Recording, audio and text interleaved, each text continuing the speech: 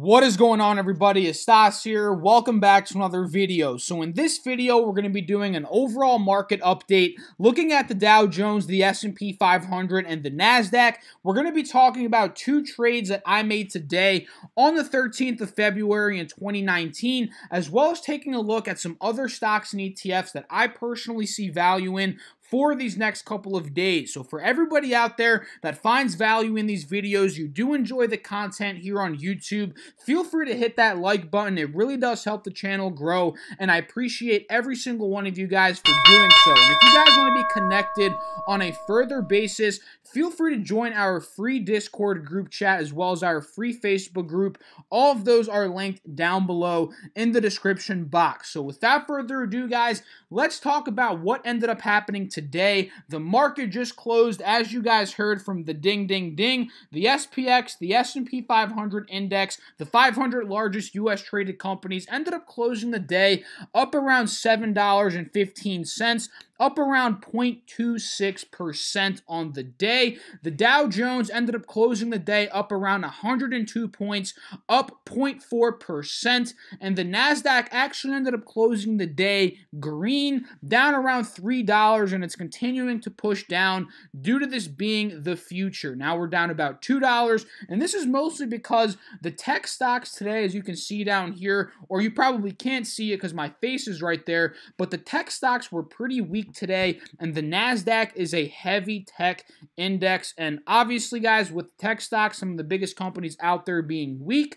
the NASDAQ is going to be weak for the day. So starting out here, let's talk about what ended up happening today in the SPX. And for those of you guys that have been watching my videos for a while, you know, and of course, if you've been watching the stock market for a while, you know that the year of 2019 has been absolutely amazing so far, right? We bottomed out towards the end of 2018, and we're up nearly 15% on this index just in about a month and a half, right? 15% in just a month and a half is absolutely amazing. And in particular, these past 20 days, roughly 3 weeks, I would say, maybe even 4 weeks, actually no, 3 weeks, we've been trading in this channel that we've been covering on this YouTube channel over these past couple of weeks. We've been trading in this, right? And we can tell that this is a channel based off these red trend lines that we see here, right? The clear resistance is at the top of this channel here,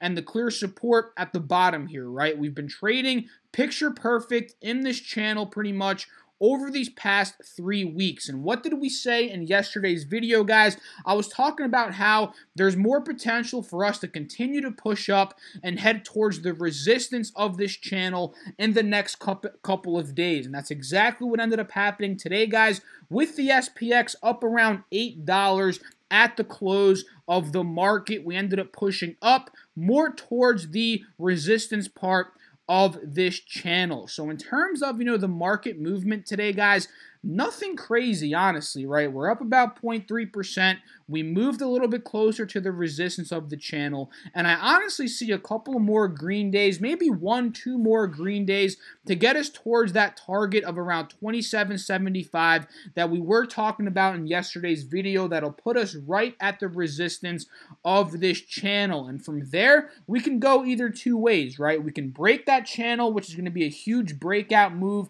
that could lead to more green, right? More upside, or, we could get rejected, pull back a couple of days, and head towards the support of this channel, which we've seen done before, right? We've seen that happen here where we ended up pulling back, right? Ended up heading towards the support.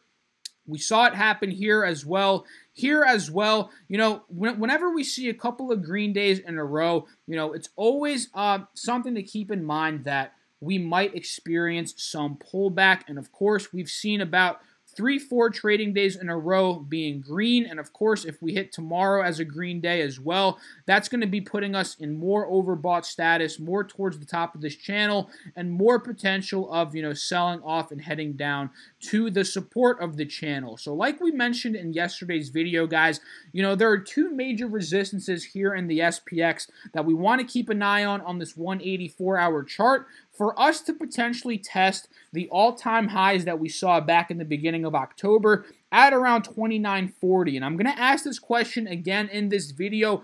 Do you guys think we're going to end up breaking these two resistances here and end up testing all-time highs in the year of 2019? What do you guys personally think about that? I would love to know. Drop a comment down below. But, you know, we can see the resistance here is at around 2,800, with the next one being at around 2,815. And those two are not too far off from where we are right now. Literally, if the SPX pushes up another 45, 50 points, we're going to be right at this resistance, right? And of course, another 20 points, we're going to be above that second resistance, pushing up and potentially testing that all-time high at around 29.40. So what do you guys think? My personal opinion, guys, I do think we're going to end up pulling back a little bit in these next couple of days to bring that RSI down a little bit, especially since we are towards the resistance of that channel. So just like the SPX, guys, the Dow Jones, today, very solid green day, up around 0.5%.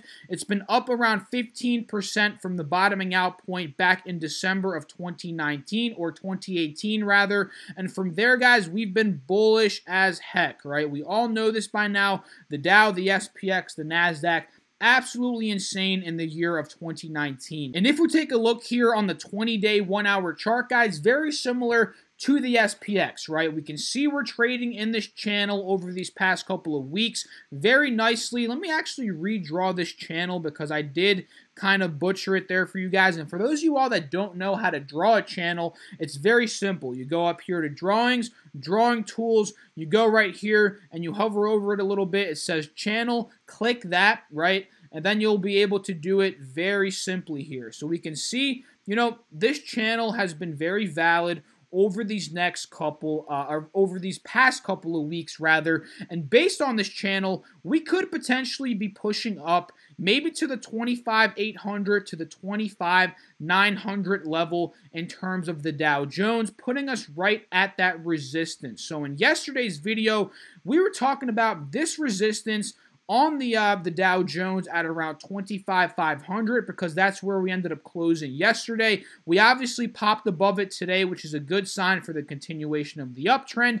And the fact that we're holding it as a new support is a very good sign as well. So keep an eye. Are we going to push green tomorrow, guys? I would love to see what your opinions are. I personally think there is some more green in store. What do you guys think? Let me know down below in the comments section. So just like the SPX, guys, we're approaching some major resistances here in terms of the Dow Jones as well from these past couple of months. The first one being here at around 25,800, with the next one being at around 26,200. So these 2 points, they're not too far off from where we are right now. And if we have a couple of more green days, we're going to be seriously testing these resistances and potentially testing the all-time highs in the Dow Jones. So what do you guys think? Let me know down below. And a bullish move here that we are seeing is this 50 SMA crossing above the 180 SMA, which does signal more bullish momentum in a stock, in an ETF, in a future, in an index, whatever we are doing our technical analysis on. So keep an eye on that. That is worth noting. Let's see if it's crossing on the SPX. It probably is, right? We can see that's a bullish cross as well. And on the NASDAQ, let's take a look. We can see the NASDAQ, it has had that bullish cross a couple of weeks back in the beginning, or more towards the middle of January 2019. We saw that cross, and ever since there, guys, this is a living example of what this cross can mean, right? This means bullish momentum, and we can see ever since that cross, we've been pushing up very nicely in terms of the NASDAQ. And this is this is a very simple technical analysis that I personally do on longer-term charts. You can do it on shorter-term charts as well to identify price action and price movement in the future. And it works a lot of the time, guys. Not all the time. It doesn't mean 100% that if this crosses the stock, the ETF, the future is going up 100%. But it is a good indicator to use to judge your stocks, your trades. It's a very good way to do so in terms of price action and future momentum and future push in anything that you're trading. So in terms of the NASDAQ here, guys, we cracked 7,000 points yesterday. We held that level again today. Actually, did we crack it yesterday? Yes. No. We cracked it. Yes, we did crack it yesterday. We went to about 70.50 yesterday. We saw a strong resistance here. We had trouble getting above it this morning as well at about 70.69. Ended up selling off, and now we're testing this 7,000 support. If we're taking a look on this closer term chart here, we're testing this support level right now in terms of the NQ. But just like the other two guys on this 20-day chart here, we're trading in the same exact channel. And if I can draw it out for you guys so we can see where we could potentially be going here, well, it looks like we might have already topped off at the top of this channel here, right? We can see the higher high from the previous, and now we're seeing some bearish push. We see a double top here, meaning there could be some bearish push downwards here, and we're already seeing that with the next support being at around 7,000. And if we break that support, guys, you know, we could be selling off towards the bottom of this channel. And of course, if we break that support on this channel, that could indicate more selling to come. But let's not get ahead of ourselves, guys, because we're still trading above the 50 SMA. We do see the 50 SMA crossing above the 180 SMA here, which is a very bullish sign. So just keep an eye on those levels, guys. But right now, the main indices, guys, we're still trading in an uptrend. We're still in this channel pushing up with no signs of a reversal quite yet. So another thing to keep an eye on is the $7,100 resistance here for the NASDAQ, as well as the 7,200 resistance. What do you guys think? Are we going to break these resistances? Are we going to test the all-time highs here in the NASDAQ? I would love to hear what you guys have to say. Drop a comment down below and let me know. So now to talk about what I ended up trading today, guys, I traded UWT this morning for a very quick scalp trade, 1%. And for those of you guys that don't know, UWT is a crude oil-based ETF, meaning whenever crude oil is going up in price, UWT is going up in price as well. And crude oil is right here, /CL. And we saw the big sell-off that we saw in that we had in crude oil a couple of days ago from $55 all the way down to around $51.50. We ended up holding that support at around $52, started to push back up, broke above the 50 SMA, and this is what I honestly wanted to see for a trade in UWT. Obviously, I didn't swing trade it from this point. If I did, I would have made a lot of money, as a lot of you guys probably would have made a lot of money as well doing that, but I ended up day trading it this morning. If we can see this 1 day, 1 minute, we saw the big push it had this morning from around 8:35 up to around, not 8:35, at 8:35 a.m. from $53 up to around $54. And that actually ended up pulling back pretty nicely heading into the close of the market, opening up another potential trade tomorrow, right? But to talk about what I ended up trading today, right, we saw the big push up here in crude oil. And what I wanted to see early on in this morning is I wanted to see a pullback before hopping into UWT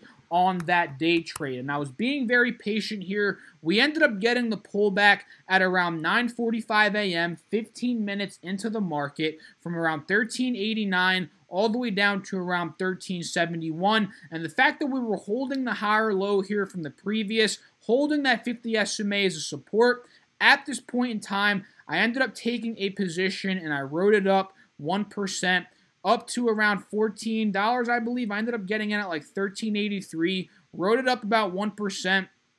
Up to around $13.97 for a quick in and out, easy scalp trade, guys. And that was pretty much my biggest trade of the day in terms of UWT. Very quick, just riding the uptrend, riding the momentum in crude oil, in UWT. Very quick 10-minute trade there. And for those of you guys that watched my previous couple of videos, you saw that I was actually in Tesla until I cut my losses today when we broke that critical support that I was talking about in yesterday's video. And for those of you guys that don't recall, I was in Tesla at around $313, and at the close of the market yesterday, we were holding this 50 SMA support right here, and I was telling myself, and my whole plan, you know, the whole entire trade was to get out of Tesla if we broke that 50 SMA. And since I am very disciplined, guys, I ended up getting out of Tesla this morning once we did sell off pretty aggressively here, and I ended up only taking about a 1.2% loss here.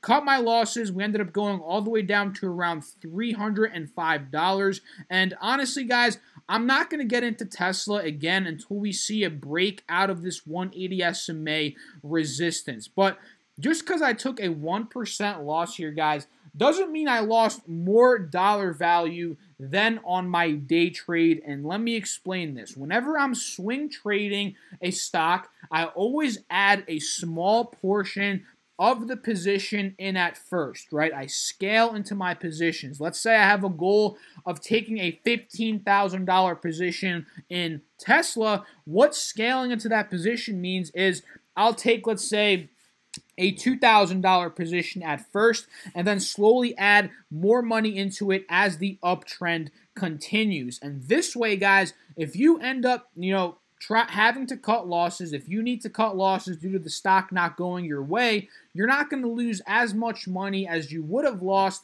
if you went in heavy right off the bat, let's say $10,000, and you had to cut losses, right? You guys understand what I'm saying here? It's pretty basic, right? Just scaling into your positions will help you save a ton of money, right, over the long term. If I went in with $10,000 right off the bat and I took that 2% loss, I would have lost $200. But if I went in with $2,000 at first, guys, took that 2% loss, what would that be, right? That would be around, I would be losing around $40 at that point. So you guys understand the whole idea here. Scaling into your positions will help you save money over the long term if the stocks don't end up going your way, which in this case, Tesla just did not end up going my way. So I want to talk about something regarding the trade war very quickly. I'm sure a lot of you guys ended up seeing what ended up happening here. I'm pulling up my phone just to open up my notes very quickly and just talk about this very quickly. So for all you guys that don't know, the trade war deadline is this March 1st, right? Trump and the president of China have agreed to come to an agreement by March 1st, and if they don't, right, tariffs are going to increase, which is very, very bad for the importation and the exportation, right? This is very, very bad for businesses, right? Bottom lines are going to be affected. And honestly, the stock market might go into crazy mayhem again if we don't come to a trade agreement by March 1st. But the interesting thing is that Trump actually stated yesterday in a meeting, I'm going to have a screenshot here of the exact quote that he said, is that he might end up being a bit lenient with this deadline if there is a legitimate possibility of an actual trade deal forming, right? Because we've seen the news, guys, over the past couple of weeks. We've seen all this news of trade talk between Trump and China. Trade talk, there's a possible trade deal. And, it's been a bunch of BS, guys. Like, I feel like they've been fluffing around. No legitimate trade deal. But the fact that Trump is saying that he'll push the deadline back if there is a legitimate trade deal, that is a pretty decent sign, I guess, for the short term in terms of the stock market, because if they don't come to a trade deal, guys, the stock market is going to be affected very, very badly, in my personal opinion. What do you guys think? And now that we're on the topic of Tesla, did you guys ended up seeing, all those Model 3s that were being shipped off to China a couple days ago? Elon Musk, he's really trying to get all of these Model 3s overseas right now before this trade war deadline, because he was saying something like that. I was reading an article or something that obviously, if he doesn't end up getting those across and, the tariffs start to, rise, Tesla's going to be screwed in a big way with profit, guys. Their vehicles are going to be more expensive in China, which they're already super expensive. I read that one vehicle, right, one Tesla Model 3 is like 400,000 yuan. I can't even, pronounce the currency, which is equivalent to $65,000 or something like that. So it's just funny because Elon Musk was trying to rush those cars over there, and hopefully, they do seem like they're going to get there in time before this trade deadline, and I think everything's going to end up being okay with Tesla. But, you know, all in all, guys, it's going to be a very, very interesting next couple of weeks here in the global macro economy, guys. Not even in the U.S. economy, literally in the whole entire country with this Chinese and, American trade war, because this truly affects a lot of different countries and, of course, a ton of different businesses. So what do you guys think about this? You know, Tesla shipping all those Model 3s, you know, the trade deadline, you know, possible leniency from Trump, you know, with the president of China, the whole trade war situation, the trade deal. You know, what is going to end up happening here, guys? Do you think we're going to come to a trade deal in the next couple of weeks? You know, I'm kind of 50-50 on the fence about it. I don't know if we're going to come to one by March 1st. You know, is Trump going to push the deadline back? You know, I'm just really excited to see what ends up happening today. So let's talk about some stocks very quickly before I do end off this video. Natural gas ended up getting rejected very hard today by that support, or by the resistance rather, here on the 180 4-hour chart. We were talking about it yesterday for potential breakout in UGAS. We never ended up getting that. We got rejected pretty hard, and now it's honestly looking like we're going to test the low at about 254, opening up more margin in terms of DGAS, guys. So now that we didn't break out in natural gas, my focus is on DGAS to see, are we going to be testing these lows, and are we going to be pushing to lower lows? So tomorrow, I'm watching DGAS very closely. Also, UWT very closely, guys, for the continuation or the potential continuation of the uptrend in crude oil. We can see UWT back to the $15 range in no time, in my personal opinion. Let's take a look and see, you know, are we going to end up breaking back into the 14s, the mid-14s, and eventually the 15s? I think it's very, very possible. So let's take a look at some tech stocks very quickly here. We saw Apple did pretty weak today, down around 71 cents. We saw Facebook down around nearly $1 today. It's breaking that 50 SMA support here. This is honestly looking like a very solid put option. Finally, it's starting to break these technical levels that we were talking about a couple of videos back that we wanted to see for potential put option. Now, I might consider playing that tomorrow. You know, Amazon is the only big tech stock that was actually green today. It was only up $2, but that's technically green. Netflix down about $8 today, you know, down around 2.2%. Google down about $1, and Microsoft down about 8 cents on the day. So this is what really ended up dragging down the NASDAQ into the red territory today, is honestly all of these tech stocks not doing too great over these past couple of days. So now talking about a little bit in the marijuana industry, guys, these marijuana stocks.